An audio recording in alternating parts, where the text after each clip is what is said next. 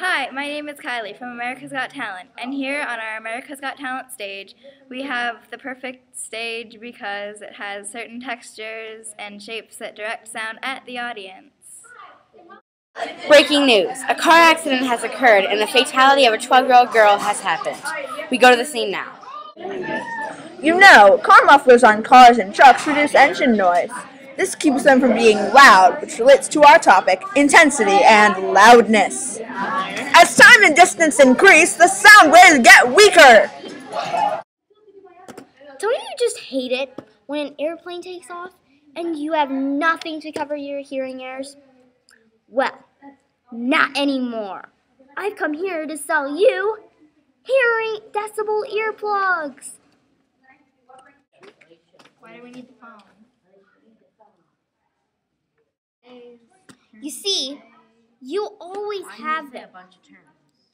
Well, unless something bites it off. Here, to show you how great it is, Katie.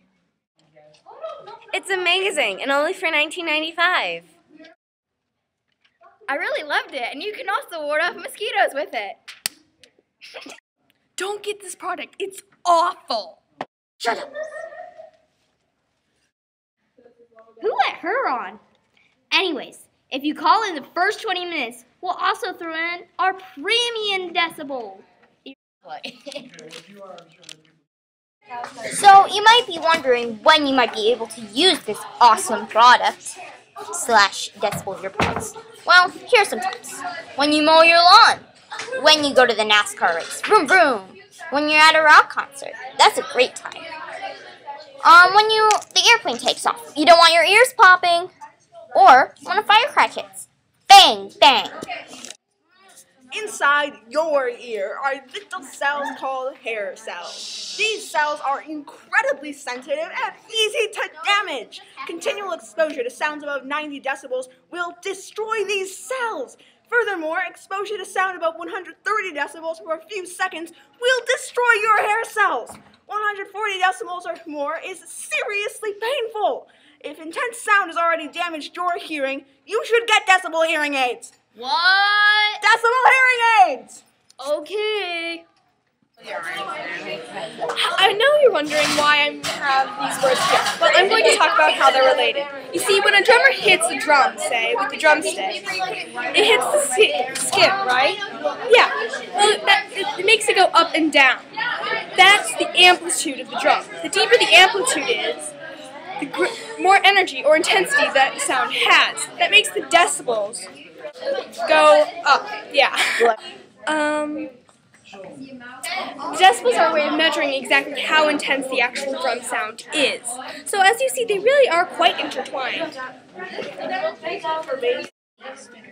Amplifiers make speakers louder.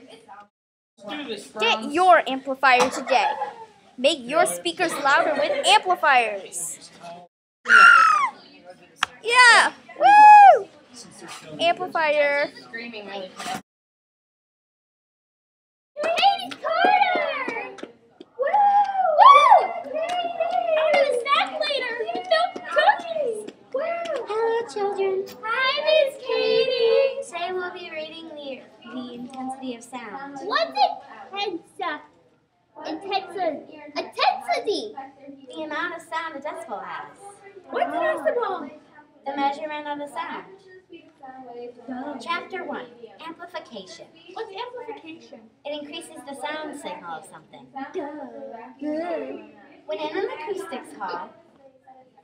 What's acoustics? The study of sound. The sound can be very loud and damage your ears. Oh, children, we need to go. Hello, America. I am President Smith, and this is an announcement on the new law about glass. You see, tapping an ordinary wine glass makes it vibrate at its natural frequency. If you play the same frequency at the glass, the amplitude of the glass's vibration meets the amplitude of the sound wave. Both amplitudes come together and get stronger. This is resonance. Resonance also means that if you produce the correct frequency, any nearby object with the same natural frequency will vibrate. The vibration becomes stronger as resonance continues, and if the frequency you make has an intensity of 100 decibels or more, the vibration causes the glass to shatter. This is dangerous. Therefore, there is now a law. The law is you may only play the natural frequency of a glass at above 100 decibels. Wait, above? Who wrote this?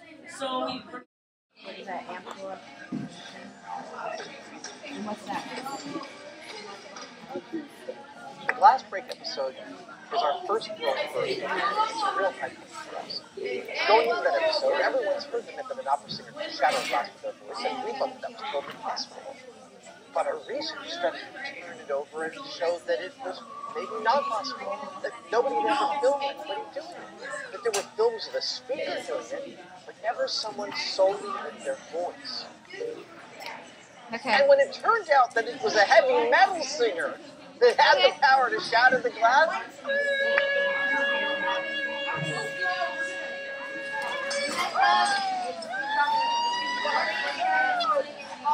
honestly, it is one of my all-time favorite high-speed shots. Watching the glass vibrate back and forth and watching his voice, watching the glass shatter catastrophically as the thing totally fails. About 6 years later, pulling his lips away from the shattering glass, showing the real difference between action and reaction that happens when you slow things down. It doesn't get much better than that. Can you cut it?